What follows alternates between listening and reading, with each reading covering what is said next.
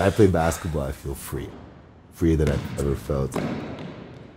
It's a way to stop reality for a second and just tune into an action, an expression. Oh, shot. That's what basketball is to me, freedom. My name is Manock.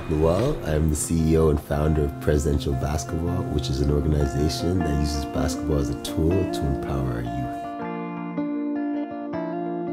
I'm a South Sudanese refugee, and basketball was something that provided me an outlet to purge emotions that I couldn't understand coming from war trauma at a young age. My father and my mother had to flee the country with my family. So my experience as a young man coming to Canada, discovering the first time I realized I was black.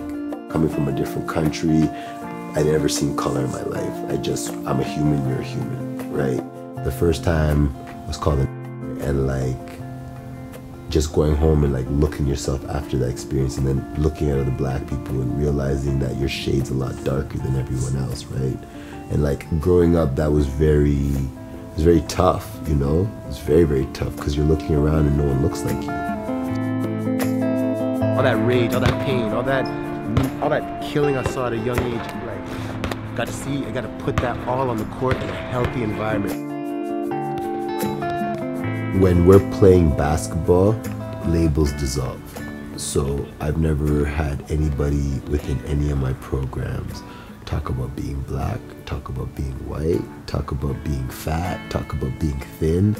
It's all human beings just on their simplest level interacting with one another to win a game, you know, to get to a goal. And I think that locks out all the labels and the misconceptions. And they're understanding that I can't win this game by myself because it takes 5, right?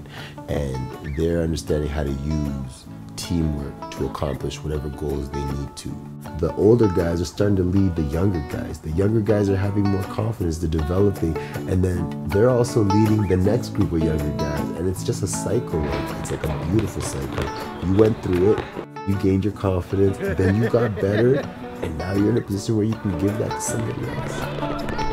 To see kids that come in shy and leave with friends is one of the best feelings ever. It takes a community to make a city great. To accomplish all goals. To be successful people. For us to heal one another.